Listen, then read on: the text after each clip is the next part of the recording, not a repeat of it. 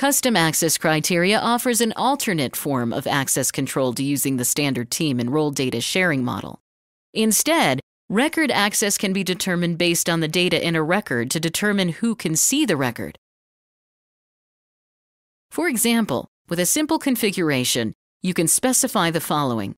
If a record state field is California, Oregon, or Washington, and it is less than 30 days old, only the West Coast team can view it. Otherwise, all other permissions are used.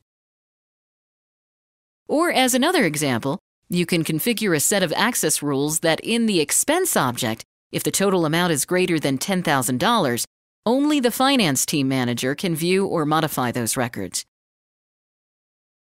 By creating custom access criteria, you can build a complete permission system that fits the needs of your application or organization.